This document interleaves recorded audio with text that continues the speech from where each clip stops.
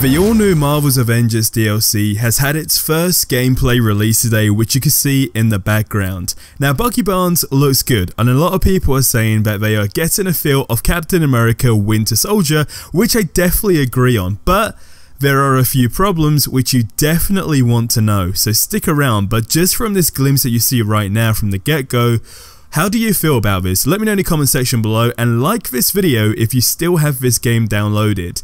Now, Bucky comes with a whole new set of moves and a custom mission chain, and to be fair, the way he was showcased at the start of this trailer actually does look good. Now, when I say he comes with a whole new set of moves, I'm going word by word with what was actually said in that trailer. Now, the cosmetics shown for him too do just look as good, and the fact that it's been a year since we've got a new character, I have to say that I'm genuinely looking forward to it. But as I say, there is an issue which I think we can all agree on.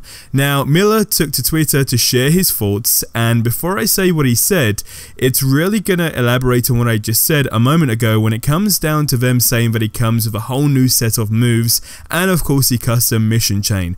Now, Miller did go ahead and say, Marvel's Avengers marketing is bad. Really bad. I'm sorry. I know that the department is full of great, lovely people, but the reaction to their marketing is so predictable every single time. And yet there's Nick again running damage control in the replies on Reddit. I will never understand why this game seems to dodgily pursue unforced errors. It's really not hard to anticipate that the community and the press are going to have questions regarding how much of Bucky's kit is actually new, if only because this is the first new character after Jane.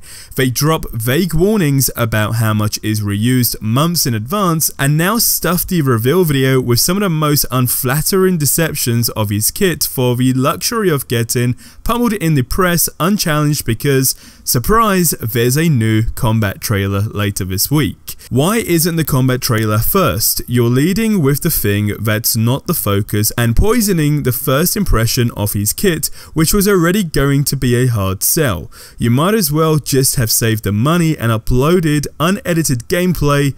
Seriously, no, really. And now you've got a situation where the community is upset about something, and that makes it negative for the developers to want to interact with. But that's not the community's fault, and it's not the developers' fault, it's the marketing's fault. And I gotta say that Miller has a really good point. Now, the reason why I wanted to mention this is because in that trailer, of course, it does say that Bucky comes, as I mentioned numerous times already, with a whole new set of moves. But if you've been following what Miller has actually released prior to this even actually being released, Miller already addressed the fact that a lot of this, well, moves and the skill sets in general are actually reused as a whole. And again, it's just a question about how much of that has actually been reused.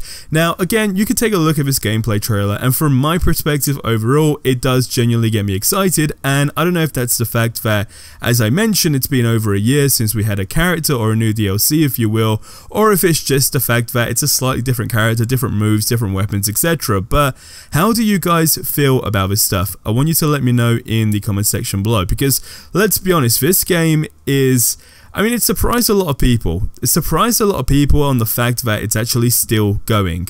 Me, and I know there's tons and tons of you guys that also felt the same, assumed by now that the plug would have actually been pulled for this game.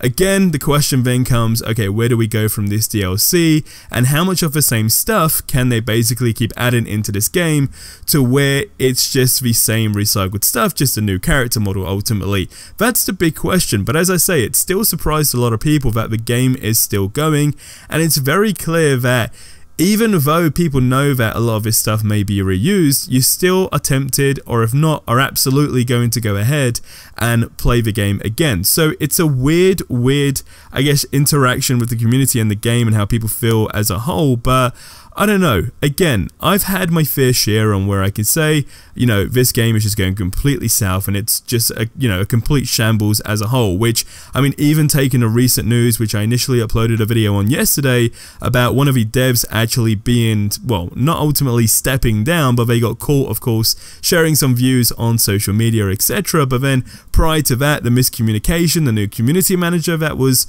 of course hired, that basically isn't, and again, no offense, really doing the best of jobs in regards to actually keeping the community sort of, I guess, up to date and engaged as a whole. So there's a lot of questionable things going on with the game, and I do think Miller has a point where had it have just been a lot better marketing, and had the community managers or manager in general just been a lot more engaged with the community and were being updated with the progression of games, etc., or modes should I say, then I guess things would actually be different. But when it's just silence and things are going wrong and they don't really address it, and then they just throw a trailer out knowing, again, as Miller said, that there's going to be a whole bunch of questions regarding, you know, how much is reused, etc. I mean, yeah, you know, you don't really have to go more in depth to explain how bad that situation actually is. But I want you to leave your thoughts on this in the comment section below. Where do we go from here? Are you going to be downloading this DLC and actually playing the game, or re-downloading the game if you haven't already? Now, I've actually re-downloaded the game, I've still got it there, so I'm definitely going to be going ahead and giving this DLC a shot. Are my expectations high? Absolutely not. Do I genuinely think I'm probably going to play, you know, a handful of times and then put it back down? More than likely. Because again, there's nothing really sufficient enough to still keep an individual still playing the game. Because, I mean, content is just very, very dry. This game had something, I mean, it could have been something. You guys know that. We all know it could have been something. And I think the only thing that is genuinely keeping this game alive is the fact that A, there isn't a Spider-Man 2 yet, and B, there isn't really another big, I guess, superhero game out there that can really take that limelight. Now that isn't going to stay that way for long. I mean, next year as a whole is probably when this game is going to have that light taken off it, or whatever is left shining on this game, because you're going to have Spider-Man 2 instantly. Even though it's an exclusive, it's still going to snatch that spotlight. And again, also considering that it is actually a single player game, if there's not an online mode, etc. like this game, it's still going to take that limelight. And then of course you got the Wolverine game as well. So I mean, there's a lot of stuff going as far as, you know, when it comes down to Marvel games. We knew and all anticipated that, you know, an Avengers game as a whole could actually be big, and this game just never really met to that standard that I think we all had. You know, there's rumors again still of, you know, the release date for the new Iron Man game as well, so really the only reason why this game is still thriving is simply because I don't think there's any other games that Marvel fans, as far as like almost semi-open world games at least anyway, apart from Spider-Man, can actually go ahead and play. And right now this is still the newest superhero game per se right out there, so we'll have to see how it does in 2023. But if I have to be brutally honest, I think that it's going to be the end of the game. But nonetheless, I think as a fan and just somebody who still feels like this game can be fun to play from time to time, for as long as they keep pumping out DLCs and news, I think I will always, as a fan, just still remain engaged and still go ahead and play the DLCs, because at this stage I guess you just accept it for what it is. But Spider-Man 2 is looking very promising, and if you haven't seen this news that was released the other day, you want to go ahead and check that out, because that is very, very interesting. So I'll see you over there.